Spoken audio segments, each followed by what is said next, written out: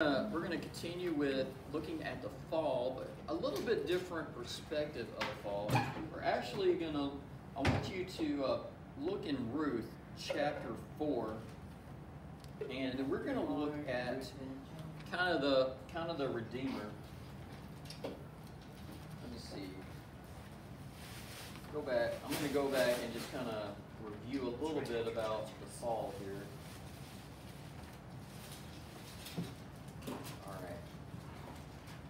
So in the fall, we see several things that happen. Let's see, go back. Oh, there we go. This computer runs a little bit slower than what I thought it was going to do. Okay, so during the fall, y'all basically remember what happened during the fall. Somebody just kind of give me a rough description of what we're talking about. They ate the forbidden fruit. Right. What made it forbidden? God told them not to. Yeah, God said, don't eat of the fruit of what? What fruit? What kind of tree was that from? Good and evil. The tree of knowledge of good and evil. And that Eve was tempted by Satan. She ate the fruit. She gave to Adam, and then all of a sudden things went haywire in the history of mankind, and it kind of plunged mankind into what people call the fall. The fall, when Adam and Eve fell from the lofted estate, the dominion that God had given to them. They lost a lot of stuff.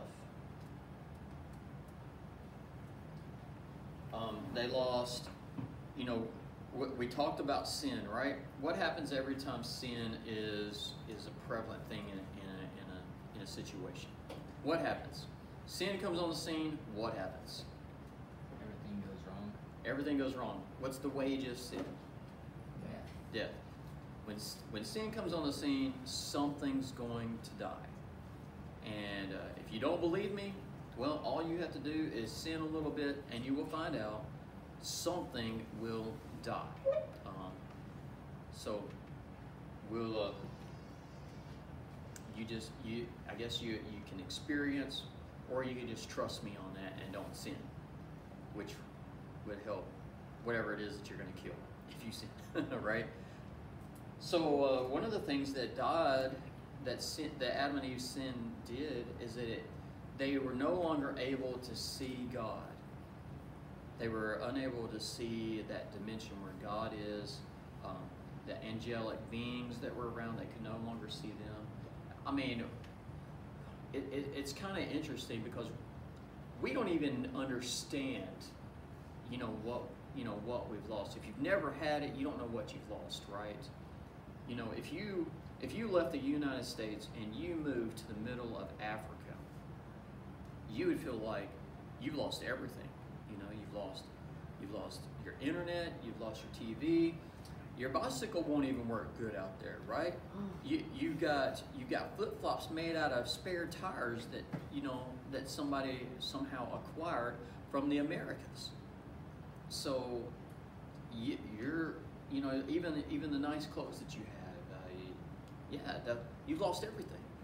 But those people, they've never had it to lose, so they don't know what life would be like. Like, it would probably just dumbfound a lot of them if they just went to our grocery store and they walked down the aisles and saw all the food, and then you just put in your back your cart whatever it is that you wanted. They're out there digging up roots in the middle of the desert just to have something to eat and drink, right? And you show up to the store and everything that you desire is there. You don't even have to go kill the cow. You just pull off the steaks from the beef from the refrigerator in the back, and then you go up to the front to the cashier, and what do you use to pay with? A piece of plastic. Those people, they don't experience that. They've never seen that. They don't know what they've lost. That's the way we are. In the fall, that we are like living in the middle of Africa. We lost so much. And it's really hard to wrap your mind around what it was that we actually lost. That's why the Apostle Paul would say that the things that you have to deal with in this world are not even to be compared to the glory that we receive when we get to heaven, when we get all that back. Paul's like, you just do not understand what we're going to gain. And what are we going to gain? We're going to gain back everything that we lost. And it's really difficult to explain. You know, John, he tries to explain some of the heavenly scenes in the book of Revelation. And, you know, he does the best that he can. And it's a mystery to us. And it looks wild and crazy. And to John, same thing. It looked wild and crazy. And he did the best that he could to describe those things. We do not understand what we've lost. So what did sin do? Sin killed that. Sin killed that. To be able to communicate with other creations, with God's creations. Adam, he was able to, like, I don't know if it was teleconnect, what do they call that? Telepathy or whatever, to be able to communicate with other creations. I don't think. That's why when the snake spoke to Eve, it did not startle her. It was not something that was odd or foreign to her. It was an everyday thing. She talked to animals. It just, for us, if you went home and one of your animals started talking to you, that would concern you a little bit, right? That's not supposed to happen. Do you understand what we've lost here? Those kind of things were lost. The life of the body. You know, from the time that you're born, you begin to die. And if you have a long life, you live to be like 90 years old, maybe 100. Very few people make it past 100. Actually, very few people make it even to 100. So the life of the body is lost. I don't understand what it would be like to live hundreds and hundreds of years, honestly, in this world. I don't care to know about that. But, they begin to die. Now, I get it. Adam and them, they lived almost 1,000 years or so, which is just a drop in the bucket to eternity. But God created us to be eternal. He created us as eternal beings. But he told Noah that man's appointed time was 120 years. And it was sort of like a dual prophecy, because that was Noah's time. But then at the same time, people started aging basically to that point. That's the point. They did. Yeah, they sure did. Yeah, that's what and you brought up the dual prophecy thing. A lot of times, in almost every prophecy is got a kind of a dual complexity to it, if that makes sense. Kind of like the coming of Elijah, right? Yeah, the second prophecy is usually bigger than the first one. Right. So it has some dual attributes to it. So anyway, the life of the body begins, and that's huge, right? To no longer be able to, for this body to sustain. I mean, that was lost. It begins to age. It begins to get sick. Those sorts of things. And being multidimensional, it's kind of like being able to see God's dimension a little bit, but to be able to see the things that are in the spirit world.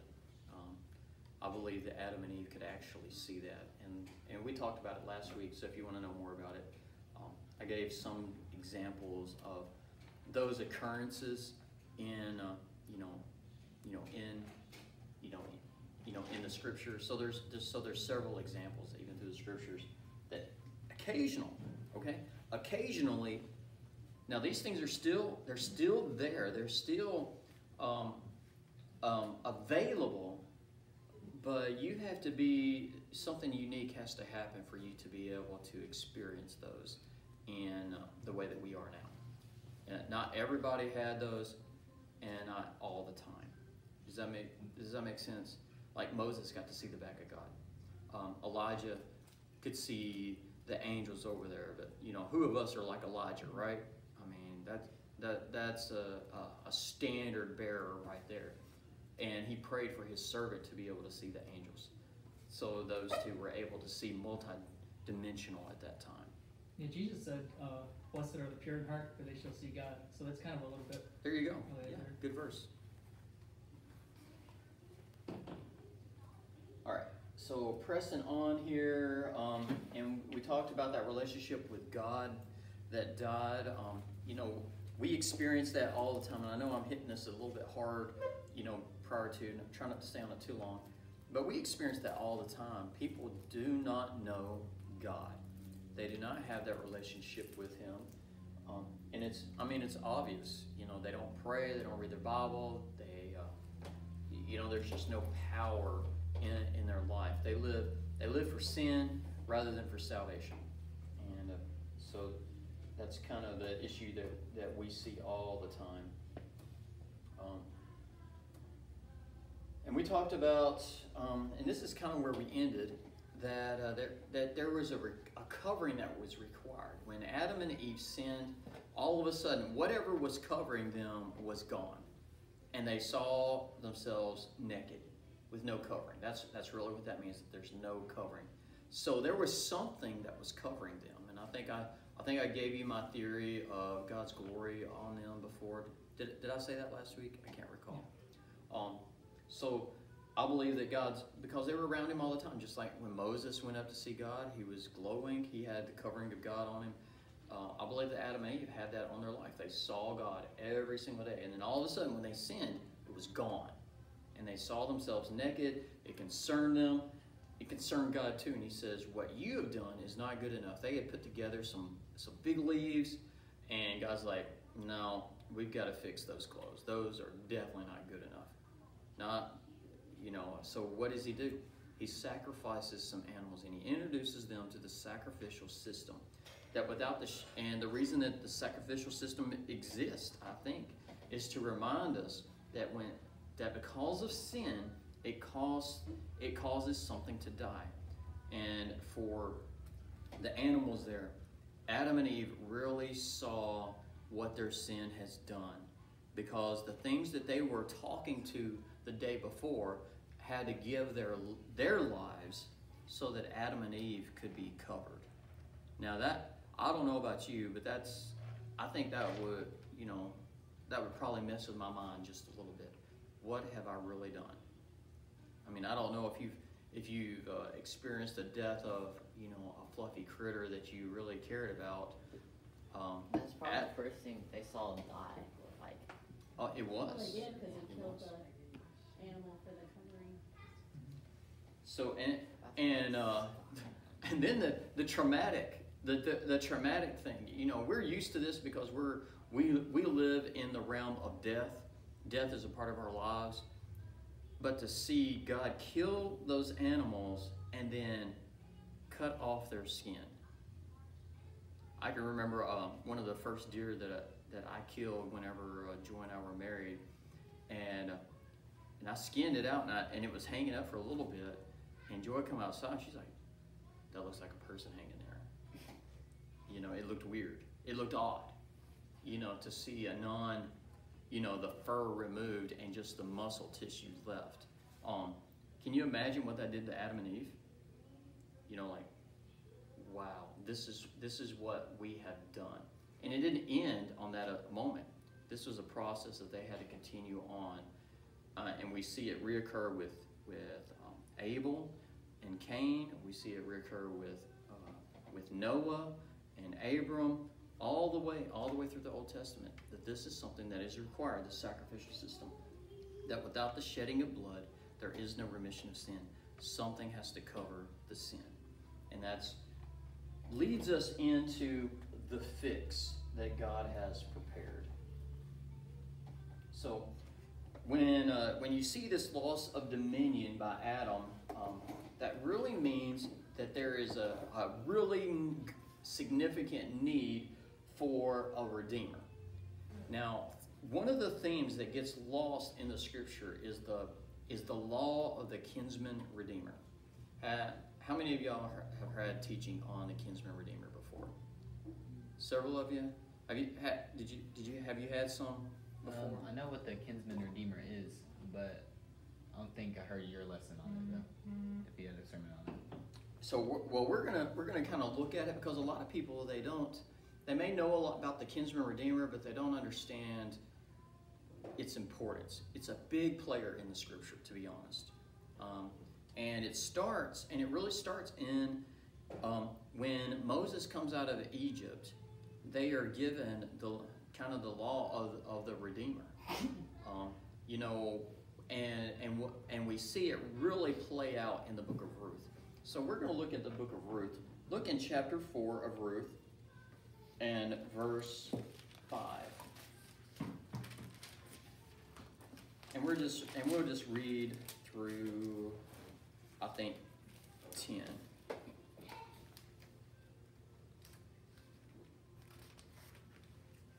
Yeah, let's do that. Anybody like to take on those verses? Which chapter are we doing? Chapter 4. I can take it. Okay, go ahead. 5 through 10. Yeah, 5 through 10. Then said Boaz, that what day thou buyest the field of the hand of Naomi, thou must buy it also of Ruth the Moabites, the wife of the dead, to raise up the name of the dead upon his inheritance. And the kinsman said, I cannot redeem it for myself, lest I marry mine own inheritance. Redeem thou my right to thyself, for I cannot redeem it. Now this was the manner in the former time of Israel concerning redeeming and concerning changing. For to confirm all things, a man plucked off his shoe and gave it to his neighbor, and this was a testimony in Israel. Therefore the kinsman said unto Boaz, Buy it for thee. So he drew off his shoe. And Boaz said unto the elders and to all the people, Ye are witnesses this day that I have bought all that was Elimelech's, and all that was Chilon's and Mahlon's in the hand of Naomi. Moreover, Ruth the Moabite,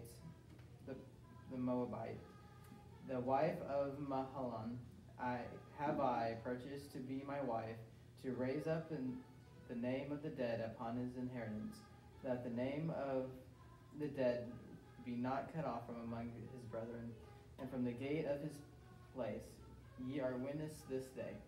All right, so here we have kind of the major example of the kinsman redeemer being played out in the physical world that we know. So basically, what's going on with Ruth?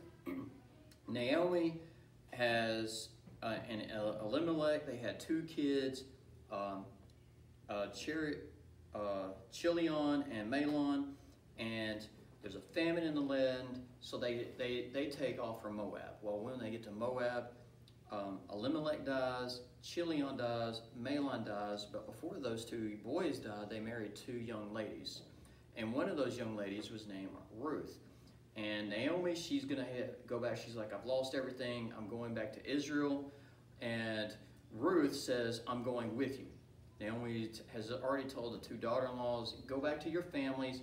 I have nobody for you. I'm not going to marry again. I have no more sons. I have nobody to give to you. And this was a custom that was throughout the whole region, okay? This wasn't just an Israeli or Jewish custom. This is something that was part of the law of that Eastern world. That if a man died and his wife he had no children to receive the inheritance of his property, that the next in kin would marry that person, and so that the first child born to them would receive the inheritance of the deceased person. Everybody tracking with me right now? That's kind of the way it worked in those days, that they needed somebody that was near kinsman to do that, so that name would continue on. The name was very important in those days. It would keep the name alive. Kind of like, you know, I mean, we kind of have that even in our own culture a little bit, that if you have all girls, you know, that last name just kind of goes away, right?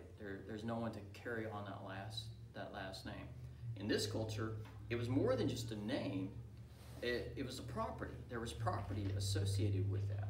So here in Boaz's case, there was property, but Ruth was actually a part of that property. So if he's going to purchase that property, and he has to have Ruth, and he has to raise up, it was part of the duty.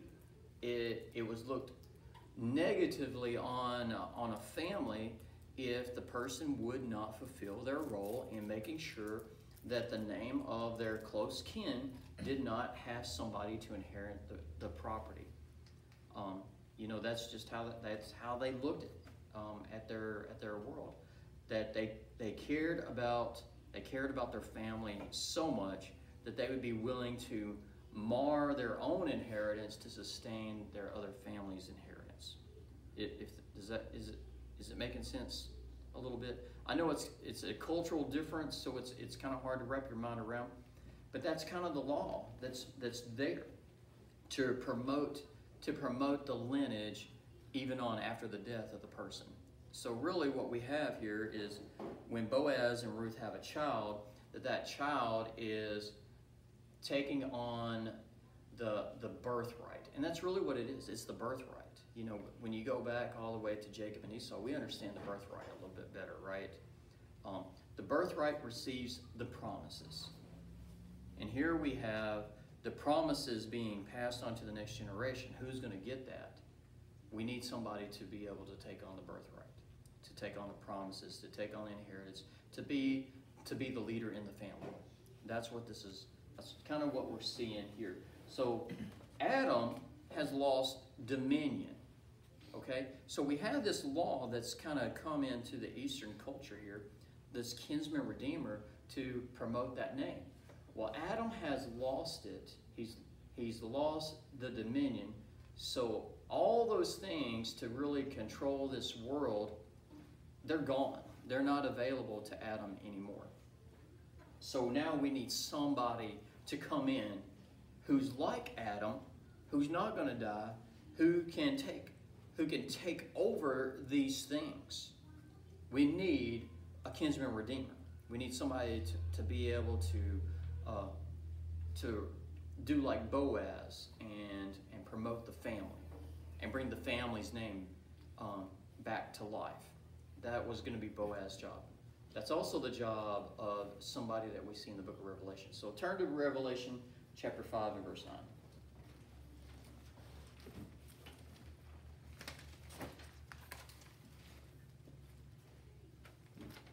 Five nine.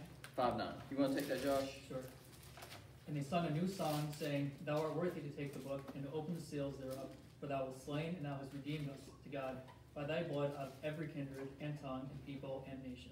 All right, so here we have Boaz and Ruth. He redeems Ruth. He redeems the land. Here in Revelation, we have we have these people. They sing this song about Jesus, and he has been able to fill the role just like Boaz has done.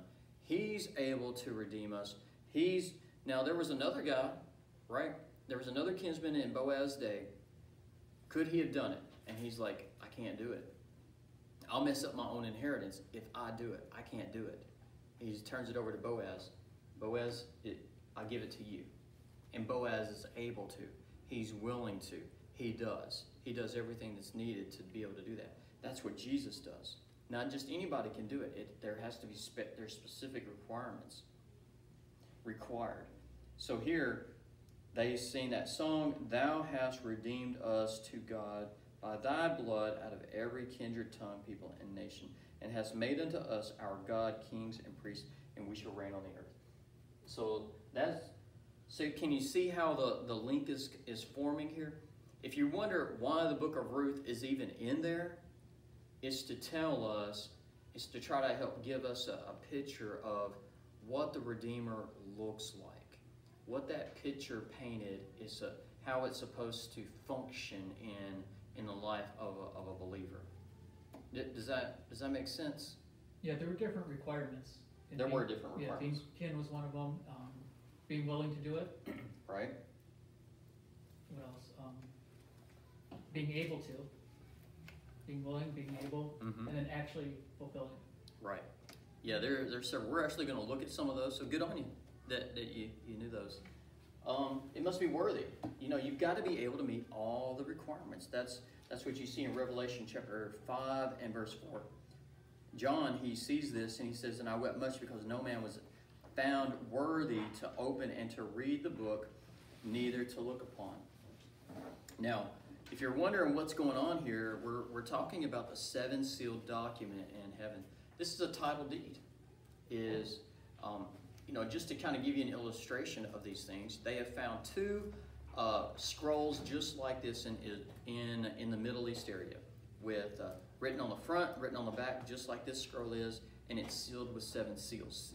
And each of those 7 seals is done by an individual witness. And they have found 2 of those in archaeology. Both of those, when they pulled the seals off, you know what they discovered? They're title deeds to property. So what we're seeing here in chapter 5 is a title deed probably to planet Earth. What was given to Adam as dominion, that dominion lasted while Adam did those things that were right in God's eyes. But whenever the fall happened, a lot of that dominion was hijacked by Satan. That's why Satan wanted Adam to fail. That's why he wanted him to fall. He wanted to have that control. If Adam was in charge of these things, that meant Adam, he would have never died. He would still be present. He would be the one who would be the ultimate ruler of this planet. He would be the guy in charge. But he's not here. And there's never been another guy created like Adam who hasn't died. Is that making sense? Except for Jesus. And in the book of Revelation, we see that this is what is happening. That Jesus has fulfilled the promise of the kinsman redeemer.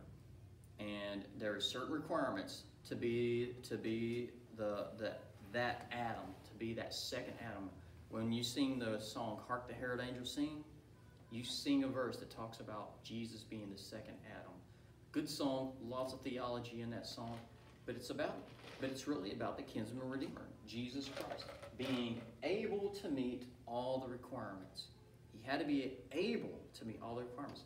Not just anybody's able, only Jesus was able. That's why John is upset here. He's like, there is no man who was able to do that. So he had to be human. Okay? The person had to be human. He had to be made in like form as Adam.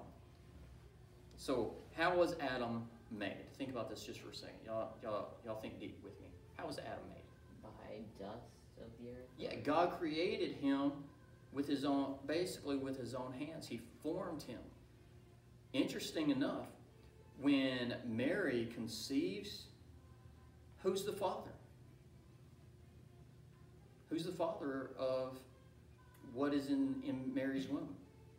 Is it Joseph? God is. It's God. God formed that body in the womb. Interesting enough, the scripture talks about the dust being like the heart of the earth, and it uses the same kind of the same kind of thinking when he refers to the womb of a woman, that's the heart of the earth. I don't know. I'm not sure why it does that. I guess maybe because it ties it in. I don't know. I wouldn't have come up with that, but the scriptures do. And it says the second Adam had to have God as the father, just like Adam was. Adam had no physical father. He had God the Father. Jesus had God the Father. And what was conceived was conceived by the Holy Spirit, just basically like Adam was. God breathed into Adam, right? The breath of God, the spirit of life. The Spirit of God gave him that life. Same thing happened with Jesus. So he had to be made like Adam, and able to keep the commandments and not sin and overcome death. He had to be able to do all those things. Well, that's exactly what Jesus did. That he was able to keep the commandments. He did not sin. And when he did come to the grave, what happened when he went to the grave? How did that ultimately play out? When Jesus went to the grave, what happened? He rose again. He rose again. Yeah, death could not keep him. But where's Adam? Adam's still dead. His body never came out of it. But Jesus, because he did not have sin, you see, death is passed on from the physical father to each generation. Jesus didn't have that. Adam passed that death on when he failed in the garden, when he partook of what God said don't do. He broke the commandment. Jesus didn't break the commandment. That even in his body, the life was able to come back to the body because he didn't break the commandment. Isn't that interesting? So here we have what Adam could not do, we have being accomplished in Jesus Christ. That's why the death, burial, and resurrection, the gospel, is so important. Because I know there's a lot of theology here, but that's why he had to do these things, so that he could reclaim what was lost in the garden. Everybody still with me? I know I'm in the weeds. Y'all got any questions? Anything. Y'all gonna have complete, full understanding of everything that I just said. If you do, you need to explain it to me, because I'm not even sure if I do. All right. Well, I guess we're pressing on. Now, another thing, he's able to pay the price. To redeem somebody, you got to pay the price. Boaz had to pay the price. Well, what was the wages of sin? Death. Right? That without the shedding of blood, there's no remission of sin. Jesus had to redeem that. That's what we see in Revelation chapter 5 and verse 6. Somebody read that verse for me. Noah, you want to take that verse? 5, 6. 5, 6. See, and lo, in the midst of the throne and of the 4 beasts and in the midst of the elders stood a lamb as it had been slain, having 7 horns and 7 eyes, which are the 7 spirits of God sent forth into all the earth. All right, so the lamb as it had been slain, the price was death. He had to be able to pay that price, to shed that blood for Adam's, of Adam's race. And he had to be willing to pay that price. Again, here in 5:6, he was willing to pay the price. You remember back in the Garden of Gethsemane, Jesus is praying, if it is possible, let this cup pass from me. Nevertheless, not my will, but thy will be done. He was willing to pay the price. The price was death. That was the price.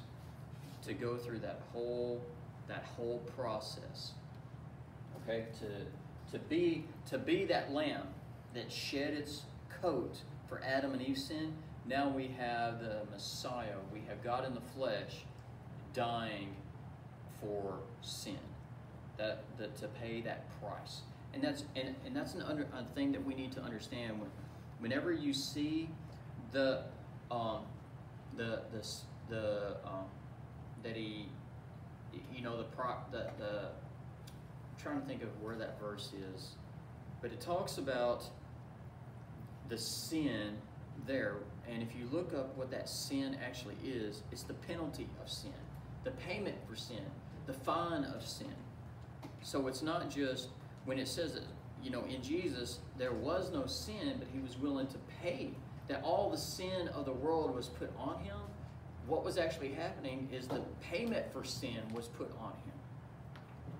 Not literally all the sins that we have all committed, but the penalty of those sins. That's the problem. The sin is your problem. The payment of the sin is what God has taken care of. He has taken care of the payment of sin.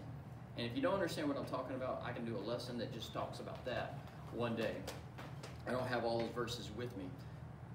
But that's what's really going on. It's not that all the sins of the world are put on Jesus. It's the payment for sin. That he took on that role for himself to pay for everyone's sin. That's why, if you're going to be saved, you have to fully trust in Jesus. You have to fully be confident that he has paid the price for your sin. That's exactly what we see in the law of the kinsman redeemer. Willing to pay the price and to neglect one's own inheritance. Now you think about what this is going on. What's going on here? We have Jesus, who is we already read that part where he's in the throne of heaven, right? In Ezekiel, he's sitting on the throne. That's his inheritance. Yet he is willing to neglect his inheritance, right? To become the second Adam. So whenever he neglects his own inheritance, he comes down, he redeems you, and he passes that inheritance to you. Look what the scripture, do y'all remember the scripture that we just read? What did that scripture say in verse 10? Joy, read that verse. I'm sorry. Where at? Revelation 5 and 10. And has made us unto our God kings and priests, and we shall reign on the earth. So here we have Jesus has neglected his own inheritance, redeemed us, and now we are kings and priests in this world. That's what Adam was. And now, because what Jesus has done as the kinsman redeemer, he has restored us to that position. And he has shared it with us, just like Boaz does with the seed that's going to come from his and Ruth's redemption process of him fulfilling the law of the kinsman redeemer. Is that making sense? Yeah, that's the royal priesthood, like the order of Melchizedek, Absolutely, absolutely. which was part of the plan before the Levitical priesthood. It was. Yeah, Adam was that guy. Mm-hmm. Until he failed in the garden. And then here we have Jesus comes back on the scene in the book of Revelation. So really what we're having is what started in the garden end in Revelation. Where Adam failed, the second Adam prevails. Is everybody still tracking with me? I know it's a big concept. It's important to understand this because, at least the concept anyway. Because you got to know, well, why is it important that Jesus died on the cross? Why was it important that God become flesh? Why was it important for him to experience all those things? And then we see it all start to come together here in Revelation chapter 5. This is the beginning of the redemption of what it took to redeem us as the kinsman redeemer. And then you have to accept the one to be redeemed and its baggage. Just like Boaz. The property came with Ruth. He had to accept Ruth. He had to accept that she was not a Jew. He had to accept that she was from a pagan world. He had to accept that she had another husband. He had to accept all those things and all the things that he went through. Well, that's exactly what Jesus has done for us. He's accepted us and all of our baggage, even our failures. He has done that. He's accepted you despite yourself. Does that make sense to you?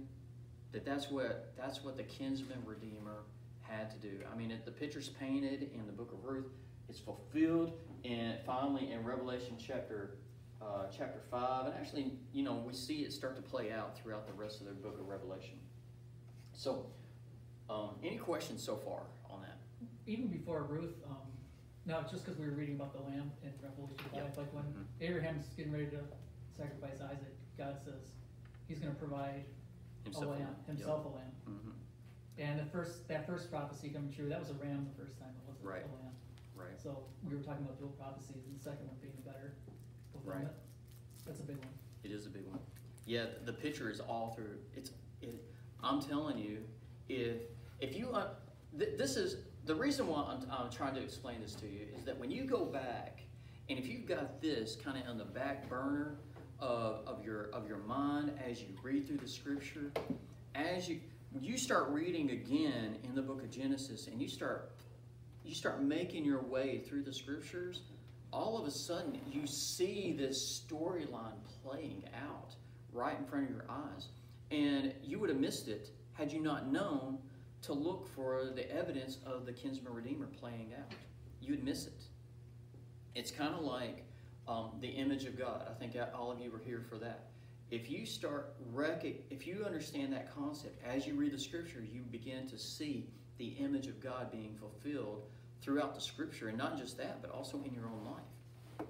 And that's the way that the law of the kinsman redeemer works out too. You don't have to fully have complete understanding of it, but to know that the concept is there and how it kind of works. Because I doubt that I have really hit even the tip of the iceberg on it, because I just know a little bit. And what I know, I'm sharing with you, so that you can begin to look for these pieces. And you guys are young enough. Nobody told me these things when I was your age, okay? But as you read the scriptures, you'll start being able to put more and more of these the puzzle together. So by the time that you're my age, maybe you'll have complete and utter understanding of these things, and hopefully you can teach it better than me to guys that are now your age.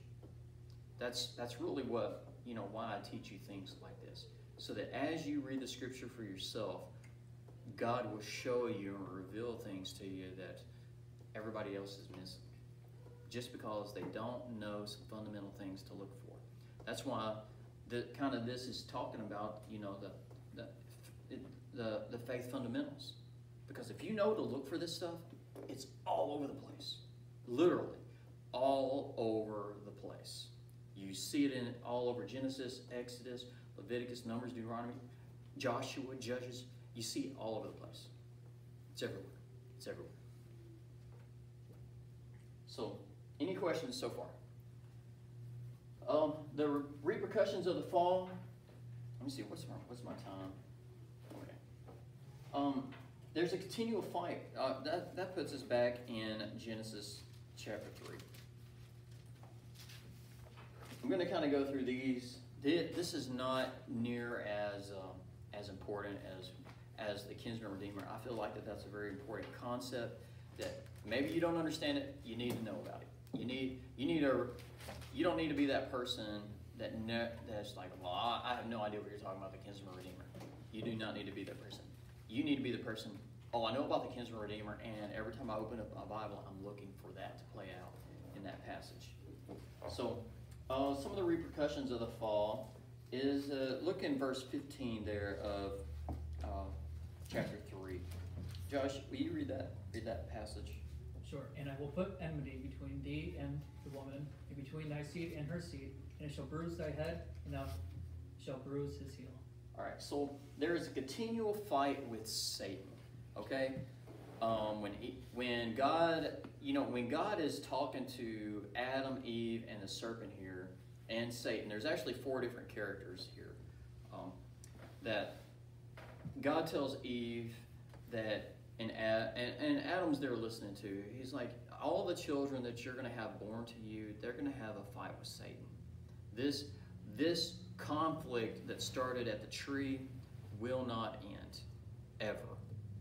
All your life, you're going to have to deal with this joker. He's not just an enemy. It's an enmity. It's like all the time enemy. Okay, that's kind of what the expression that word is. It's like he's an enemy all the time. He's always looking for a way into your life. He's always looking for a way to bring you down and to destroy you. He's not just an enemy. He is at enmity with you. He hates your guts. He wants to see you destroyed. And he's looking for every avenue and path to wreck your life. That's what he tells Eve. And it's not just ending with you guys. Because of what happened, every single person that's going to come from you guys are going to experience the same thing and have to deal with this joker. That's basically what that means. Continue to fight with Satan. Anybody got anything? Pressing on. There's conception issues and child rearing sorrows. Look in verse 16 there. Anybody want to take verse 16? Eli, have you read one yet? Take verse 16. To the woman he said, I will greatly multiply your sorrow and your conception. In pain you shall bring forth children. Your desire shall be for your husband, and he shall rule over you. All right, so here we have the introduction of there's going to be conception issues and child rearing sorrows. And you know, I used to think that, you know, just going through the birthing process was hard until I experienced a growing kid, and you know, go back and put them in the womb and experience that again to get over the other stuff. At least that ends. You know, growing kids with problems are tough, and some people have a lot of problems. So here we have, you know, the conception. I do think it's interesting that humans are a little bit different in their conception, that they can do that every month, whereas most biological creatures, they have a season in which they conceive. So I think God is just kind of telling, like, some things are changing now, and that's one of those. Again, I'm not saying I completely understand all that. It's like God's just telling us, you're gonna have problems with you know, in the conceiving area. You're also gonna have problems with child rearing. That your kids are gonna be problems to you. I think is really what God is telling them. And are you guys problems to your parents? Not at Yeah. Eli, Maybe sometimes. See, you're liars. Tough crowd for this question. Also in verse 16, you see some marriage issues comes on, and thy desire shall be to thy husband, and he shall rule over thee. In a summary of what that means is, there's problems in marriage. Marriages are not perfect. They have to be worked at. You got two sinners married to each other. They sin against each other, and they have to deal with that. And that's really what that verse is really drawing to attention. That you think whenever you marry somebody, oh, this is the most perfect person in the entire world. That perfect person is going to cause you a lot of problems. It's not going to, if you're going to have a good marriage, it's because you work in the redemption area of life, and the area of forgiveness, the area of agape love. That's what you have to do. You know, because here it is. God tells them you're going to have marriage issues. You know, and it didn't take long for it to start, right? What did they do? When the first sin that comes along, what did they do?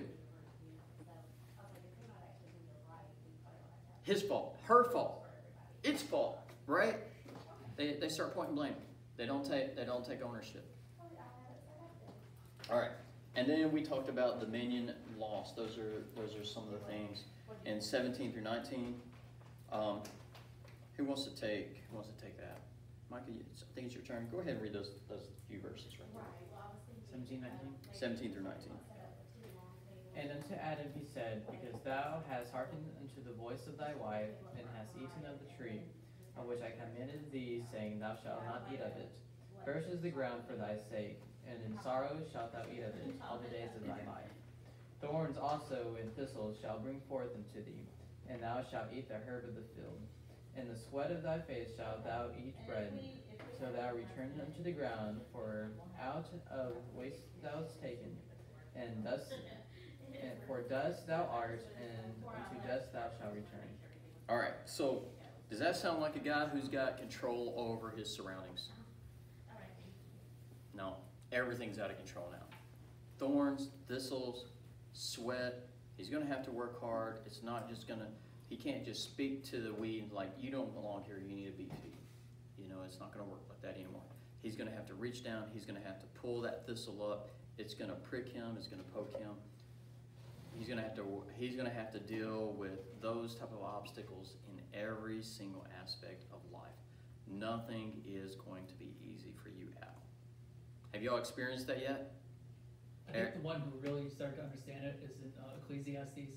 Oh, yeah. All he's talking about is all the days of your vanity. Right. This is your lot in life. Right, this is your all lot these in things life. right here. Yeah. Have y'all noticed that in your life so far? Does everything come easy to you, or do you have to work hard for it? Eli's like, man, everything's easy to me. I'm perfect. I've got a Valley View. You know, it starts early on, right? Things are tough. You know, kids when they start walking, right? They get a lot of scratches, a lot of bruises, a lot of bumps. Everything's hard, and it never changes throughout the rest of your life. There's always bumps, bruises, scratches, nicks, cuts. Sometimes you even get maimed a little bit. Oh, the TV turned off? Yep. Well, that's weird. Wonder why I did that. I got some new purple cuts. Do you think technological issues was also part of that curse? Well, Satan is the prince of the power of the air. So, and then the ground is cursed.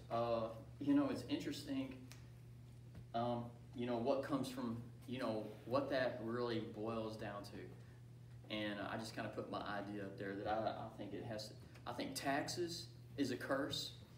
Wars are a curse. Corruption, pain, worry, illness, death, pain, all those things are, you know, one of the things that atheists will bring to the table is like, well, why would a good God create so much pain and suffering in this world? He didn't. He didn't. The pain and the suffering, those things that we experience, the things that are so hard, those are repercussions of the fall. Those are the things we created those, not God. Okay? All those things are our fault, not God's fault. He made it perfect. Everything He made was very good. And we took the very good things and we said, we like the fruit better. Yeah, this verse 15 is just, it's like the birth of warfare, kind of a spiritual warfare. Mm-hmm. And this is just them reaping what they sowed. Right. That is, you know, and that's how I read this passage right here. It really is. These are just symptoms of the sin nature that is now in the world. That's really what's going on. And God just tells them. He just kind of gives them a summary of, this is what you're going to have to experience. Don't be surprised when these things come your way. Your life is totally changed now. So, and that really is what sin does. All these things, repercussions of those things. And that is it. Hopefully y'all got something out of that, or at least a perspective. You know, that's really what I was going for, is to give you a perspective of when you read the scriptures that you have some things on the back burner that's always cooking, right? Always simmering a little bit. And as you read the scriptures and you study for yourself, that all of a sudden you're going to read it, you're going to read something, and all of a sudden, wow, there's what's been cooking for a while. And it'll give you something more to throw in that pot, right? Because that's really what's going on. You know, some of these things, it's like a stew. And when as you gain more information, you know, that's just something to add to the stew mix, to make it a little bit more to add to the thickness of it. So, with that, any questions before we close in prayer? I know that there was a lot there. That's not even the whole Kinsman Redeemer story, Eric. Oh no, I gave you a very summarized view of it. I've got a message that I could go for probably 2 hours on it. So I gave you the dumbed down version, just because I just want you to consider it for yourself. You will get the whole thing if you stick around here. You'll get the whole thing one day, because it's worth talking about over and over again. Anybody got anything? No? Man, you guys are so full of questions. Let me pray for you. Dear Lord, that you would be with this group of young folks who are here tonight, that you would just bless their lives, Lord. Guide them in your ways, help them to know your truths, and just lead them in the study of your word, Lord, that you just fill them with your spirit and knowledge and wisdom and understanding, that they can know your truths and allow those truths to mold themselves and to develop them into the people that you want them to be. Guide us in all these things. In Jesus' name I pray.